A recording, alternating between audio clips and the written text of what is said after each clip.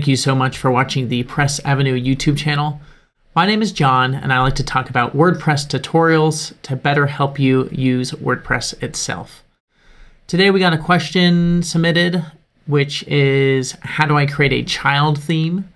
And I'm going to walk you through how to do just that. Our website's pressavenue.com, and we've been asked quite a few times how people can support us. And we signed up for a Buy Me a Coffee website similar to Patreon, just a little simpler.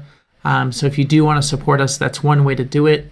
Another way to do it is to give this video a thumbs up if it's helpful and hit the subscribe button if you want to see more WordPress tutorials. So I've created a demo site. It's got nothing on it. Just put it together yesterday, or today I should say. And it's running locally on my machine. The only thing I've installed on here is Elementor, and under Appearance is the stock themes. So I'm going to walk you through how to easily create a child theme. But first we're going to get a theme that I really like using with Elementor, and it's the Hello theme. So I'll go up here and I'll type Hello. It used to be #1, and now there's this Hello Fashion by someone else. But Hello Elementor is the one I'm going to install and activate.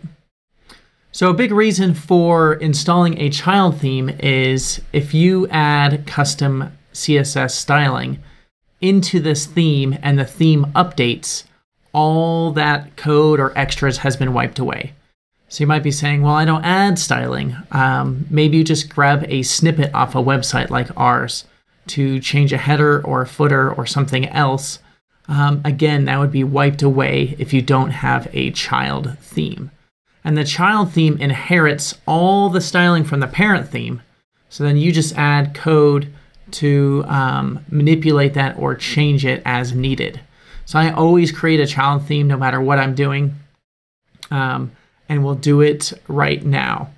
So the easiest way to do it is to go to Plugins, Add New, Search, and we'll go to Child Theme.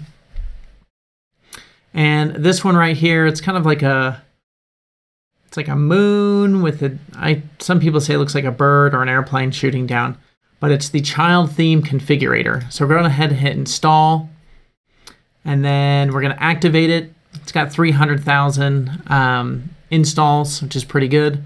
I've probably done it quite a few times with it. So here we are. And to find this, we go to Tools and then Child Themes.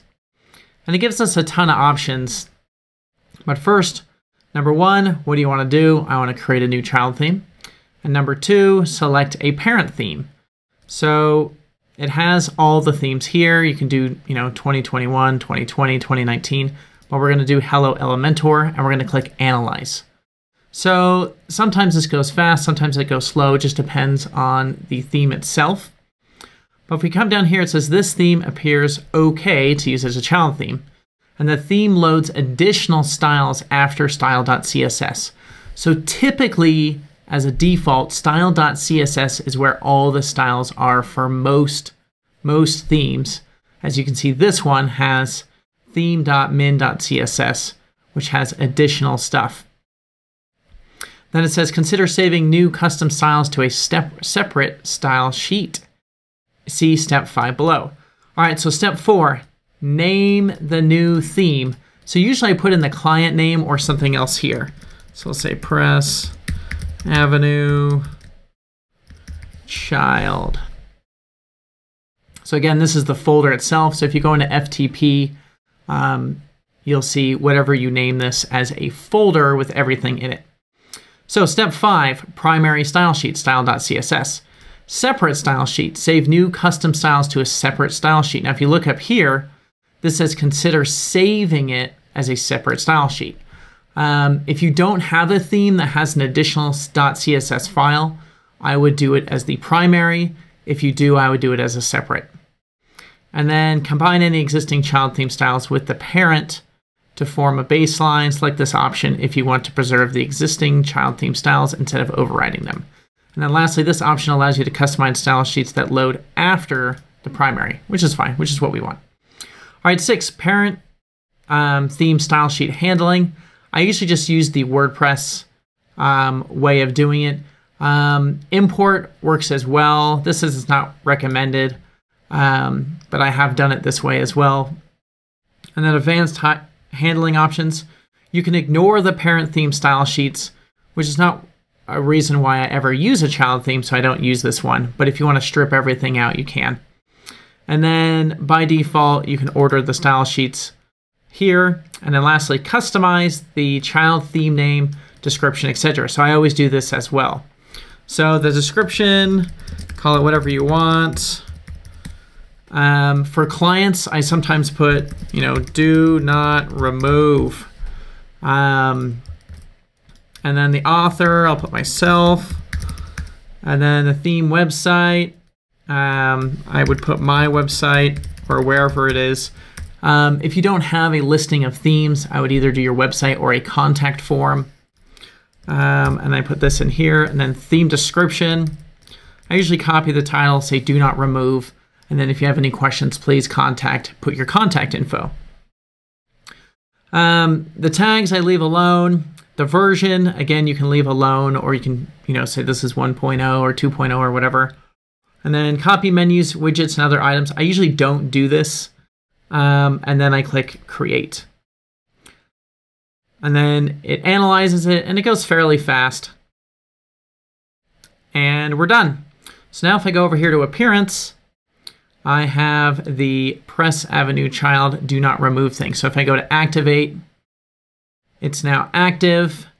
And then under theme editor, hey, heads up, I get it. If you see here, it has CTC separate style sheet, and then it says the name that I put in, etc. So it's all here, and then I can add my additional styling here, which is really great. And then we can see the other style sheet here as well, and there's nothing in it because this theme itself is very simple. And the last step I do is I come back to plugins, I deactivate, and I get rid of this because there's no reason to have this plugin again. It really is a tool to get you in, get what you need, and get out. All right, so if you have any questions similar to this or that are WordPress related, go ahead and leave them in the comment section below. We have a Facebook group, facebook.com/group/PressAvenue, where you can ask questions as well, and I might just answer them via video. And again, go ahead and give this video a thumbs up if it was helpful, and subscribe if you want to see more WordPress tutorials like this. Thank you so much for watching.